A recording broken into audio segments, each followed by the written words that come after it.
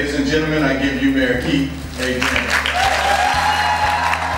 I'm very humbled and honored to be mayor of what I think is the greatest city on earth. This is a tremendous opportunity. My vision for the city, in a few words, is to build a community of opportunity for all. I want every resident of West Palm Beach to feel like that this city offers them an opportunity to achieve their dreams.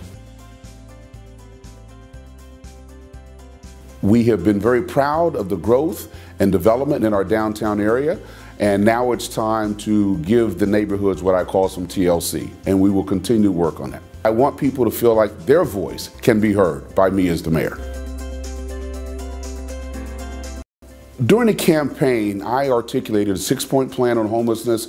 A lot of that dealt with continued compassion and continuing to match the homeless with resources that are available through the Lord's Place and other nonprofit agencies and faith-based institutions. But I added an additional element, which I call the enforcement element.